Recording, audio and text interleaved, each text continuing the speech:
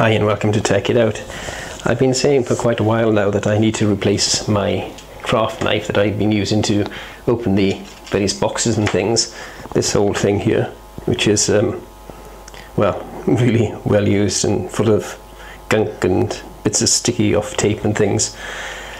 So I actually went out and bought a new knife. I actually ended up buying two, a craft knife and this one, which we'll come to in a moment, a box cutter. So this is the new craft knife. It's made by somebody called X-Cut. Comes with a lifetime guarantee, and it looks a bit like a pen. It's got a safety cap on it and some spare blades. So I thought I'd just do a quick silly little unboxing. So if we can just get it out of the container without cutting myself. I don't think the blades are in any kind of safety container, just this little plastic cap, as it were. So I'll put those down there out the way for now, for safety's sake. Why buy me? I am craftastic. I cut paper, cardstock, thin foam, vellum and more. I work well with the X-Cut self-healing cutting mats. I have a cushioned grip for comfort. And came with 4 replacement blades. So this is it then. The X-Cut, it's got a nice little feel to it actually. It's got a rubberized grip there. It's nice and chunky, it's not too thin like some of the metal ones you get. And there's the cutter itself. I like these cutters for opening things because you can be a bit more precise and delicate if you've got something like documents or whatever inside that are useful, not just the usual rubbish that you get, or perhaps there's something with a metal cover or indeed a plastic cover that'll get scratched if you're not careful opening them. And of course for various other uses as well around the house and when I'm working for cutting things, sometimes you have to be very gentle. So yeah, nice little cutter, nicely weighted, nice and comfortable, good grip, and of course extremely sharp. So put that back on there. Then we come to this. Now I wasn't going to buy this, but I thought, well, this actually looks quite interesting and novel, so I picked it up and decided to buy it. I wonder if I can use the craft cutter to actually open it. Let's see how sharp this is.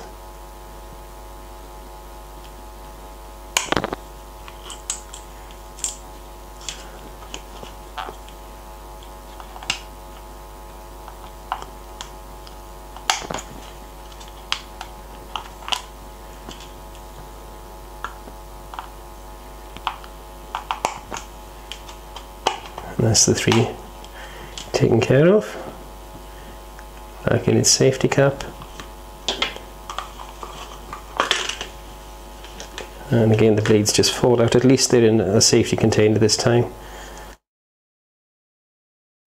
There's some normal Stanley type blades there. And then we have the knife itself.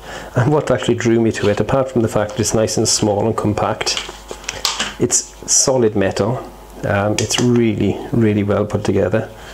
It fits in the hand perfectly, as you can see there, the little finger cup. Absolutely wonderful. But what really drew me to this, and I thought I've got to have this, it's so different. Normally you just slide out the blade and it slides out, and you do your cutting and then you slide back in. But this one is a bit of a transformer, as you'll see now. There. I don't know why, it just tickled me, and it was a bit unusual, a bit different, so I thought I'd buy this one as well. So, a lovely bit of engineering, excellent, nice and smooth. And to put the blade in, it says pull here. So I take it, you pull that, and that is just a piece of paper, of course, it's not really the blade. If you take one of the blades, slide it out to its protective casing carefully, make sure the others are back in, then we slide it in, lift the tab, and I don't even have to push it in, it actually slides all the way in, is secure, and then lock it away. So there we go. In the coming videos you'll be seeing these more often, no doubt, as I open up various things. I have got a very interesting video coming up, something very special, and an early view, as it were. I'm hoping it'll be here tomorrow, so I may be making the video and posting it tomorrow night, hopefully. Until then though, thank you for watching.